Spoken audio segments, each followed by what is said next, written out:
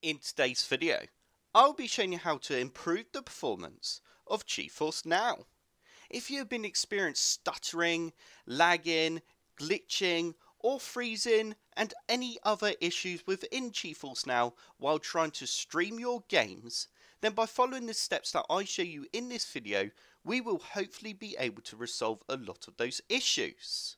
But before we get started, if you haven't done so yet, we have just hit 45,000 subscribers, and that is thanks to all of your support.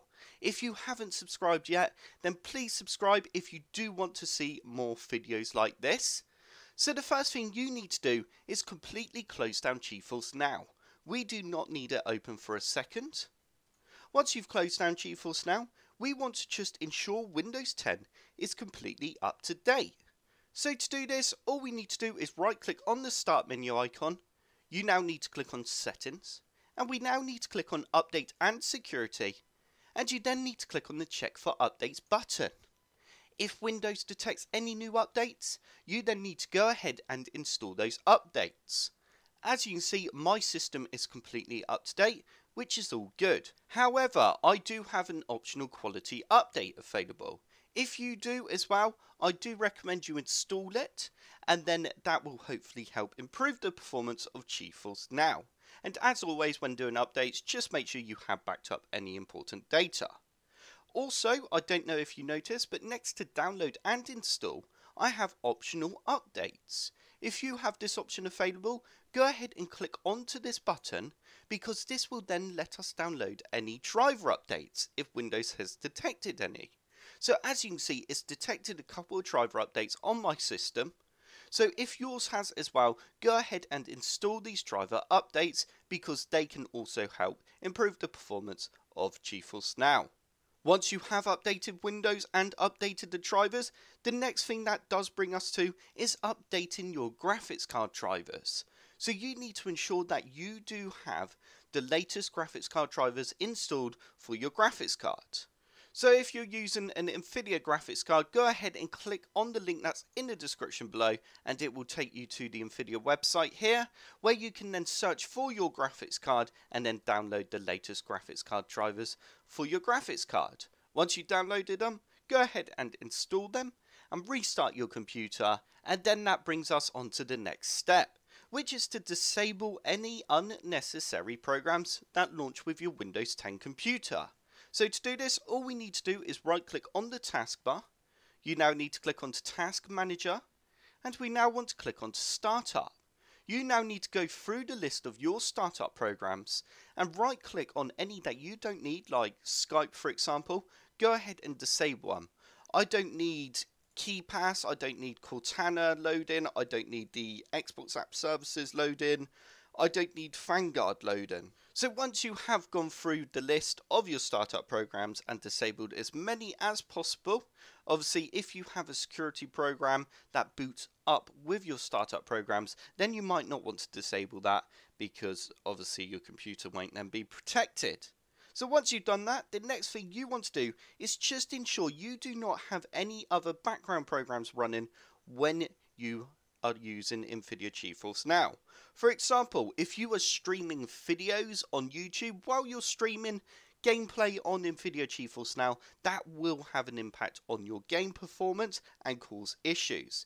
If you're streaming music, if you're downloading, if you're even running programs in the background, searching the web and stuff like that, that will have an impact of the performance in GeForce Now. So close all that down and then launch GeForce Now and see if that has helped.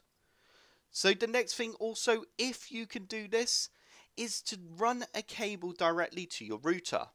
So if you're using Wi-Fi, so a wireless connection to play your games on Nvidia GeForce Now, then a cable is a lot more stable and better connection. So it really will help improve your gameplay in GeForce Now. So yeah, go cable, or if you're using Wi-Fi, then try and get a bit closer to the Wi-Fi point. So the next steps, we need to actually launch GeForce Now. So I'm going to go ahead and launch up GeForce Now. Once GeForce Now is open, you need to click on the three lines in the left hand corner to open up the menu, and you now need to click on Settings. Once you're on settings, we're looking at server location. So you need to change it from auto, and you now need to select the nearest server location to you. So for example, I would go ahead and select EU West, which is a lot closer to me and would really help make the games run a lot better.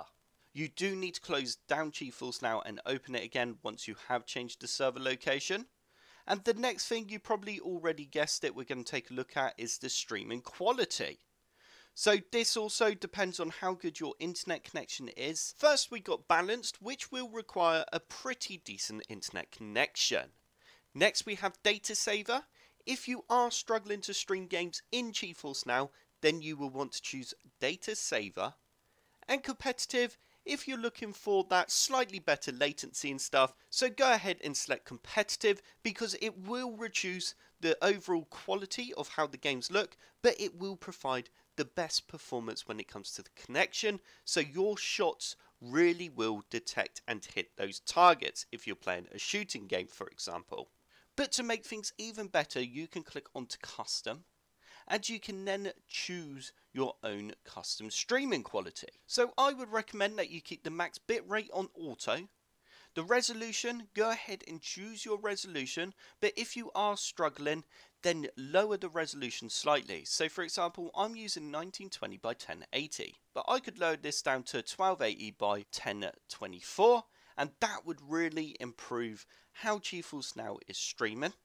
And then the frame rate, go ahead and drop this down to 30 FPS, and VSync, you can turn this off. So once you have set all that, then go ahead and launch GeForce Now once you've done all the steps that I showed you in this video, and that will hopefully make your games run a lot better. So I hope you enjoyed this video on improving the GeForce Now performance. If you did, then click the like button below and subscribe for more computer sluggish tutorials.